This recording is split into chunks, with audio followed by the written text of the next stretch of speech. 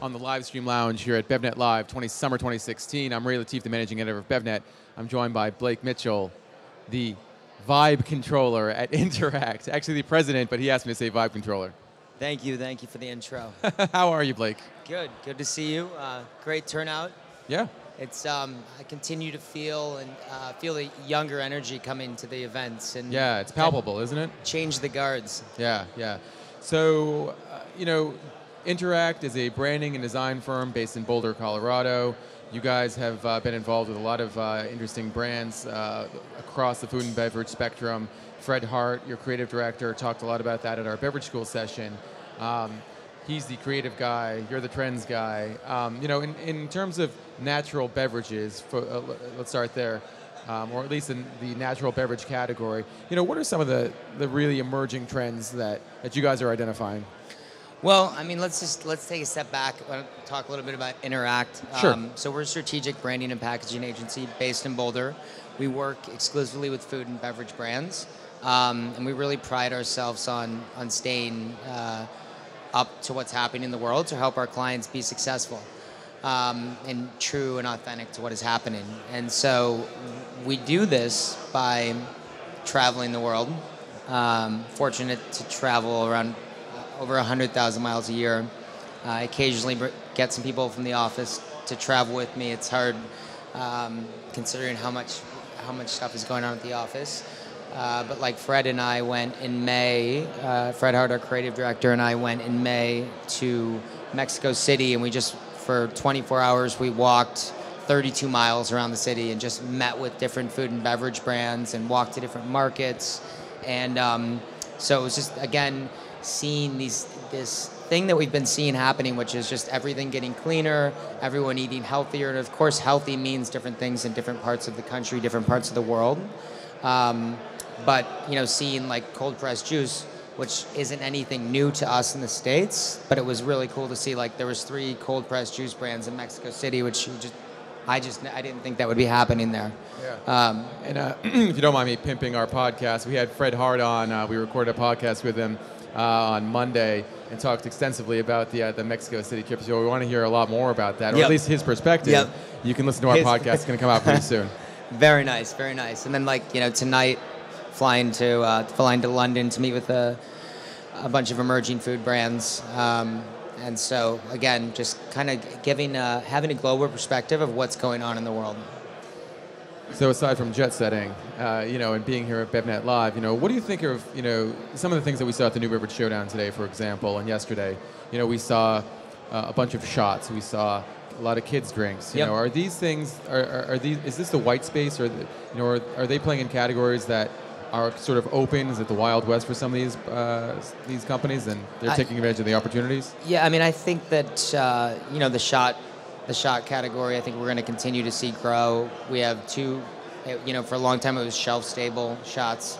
I don't necessarily know where that category is today, but seeing these cold-pressed shots, I think we're going to continue to see more and more of those because they've been around for a few years now, but just in their regional kind of juice shops, like a juice press, and they were just cold pressed versus HPP. So continue to see that. I took a break earlier and went over to a place called Indie Fresh, about a block away, which is another juice shop as well, where I came across 4-ounce smoothies, protein smoothies. And those are they were only just blended there. They weren't HPP'd, but it still just made me think, are we going to continue to see, is it going to be a liquid bar almost? Kind of just a little energy boost. Yeah. So you guys identify the trends. You can see them. It's not always clear, but you guys are professionals, so you know how to do it. So, but how do you integrate them into branding strategies for your clients? One, just touching on identifying. It's I liken it to just looking at these different little dots all across the world. And even if walking, I try and walk as much around Manhattan when I'm in town, or Brooklyn, walking in just random little stores that do spark our interest. And so incorporating what we see in the world is just helping our clients again stay true to what's happening in the world, versus a client coming to us and saying, hey, we're going to launch a blue raspberry kids drink, and that's not relevant. So it's just, again, helping our clients stay true to what's going on. And from a pack size, how brands are positioning themselves, how brands are communicating, and different personalities. It allows for us to be like, oh, well, we've seen that, here before, and maybe in a different space. Because we find inspiration in, art museums, design festivals, music festivals, all different types of places. And it's like, this summer I think I'm going to like 3 music festivals, and you go to those now, and it's like you have all these different pop-ups, all these juice brands, or like 3 Jerks Jerky, and different people, they have pop-ups for the weekend. Yeah, it was actually really interesting. I had an opportunity to go to the Austin City Limits Festival last year, and amazing Daily food. Greens was there. When was the last time you saw? Did you ever think you were going to see a cold pressed juice brand? Behind the scenes at that kind of an event. One question I wanted to ask you was, a lot of the brands, a lot of these early stage brands, they just don't have the resources to go very far. So, they're limited. Their geographic footprint is pretty limited. Do you incorporate where they are into branding plans, or is that not necessarily an important aspect of it? We ask people early on. It's like, are you looking to, if something's super niche or super small, or niche specifically, we're asking, are you looking to build an expensive hobby, or are you looking to build a brand? We have people that we've built, just things that are more of expensive hobbies, but we really pride ourselves on working with more entrepreneurial brands. Like we just launched a brand that's actually pitching here today called Vive Organic, and we've been working very closely with Wyatt. As a result of our deep relationships within the industry, we're able to help him get into his first retailer. So where is Vive based? I think I missed it yesterday. Yeah, so Vive's based in LA. They're in about 8 retailers, and we're just slowly launching. We have 40 retailers that are waiting for us, but we're actually validating the concept right now because they're about to do a raise. So we're just point store velocities. So when you were helping them build their brand strategy, how important was the LA market to that, or was it really a thought about where they're based? Oh, it was all about that. Yeah, the sale. These guys went from like concept to launch in. They went from concept to launch in like 4 months, and so it was all looking at the market, where could we actually find the most consumers who had been exposed to shots.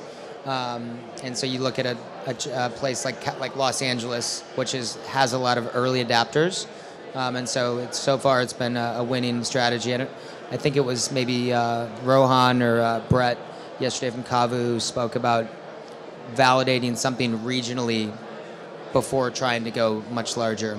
So when it comes to like branding and strategy, what we do is we're a branding and packaging agency.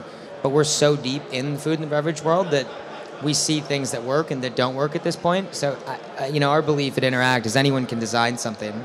It's pretty easy with the Macintosh and the software that's available.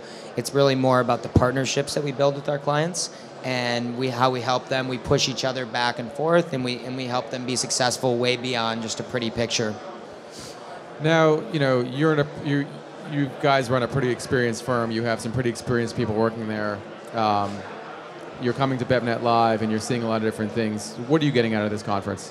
What am I? At this point, I'm going to, I think, 14 food and beverage events this year.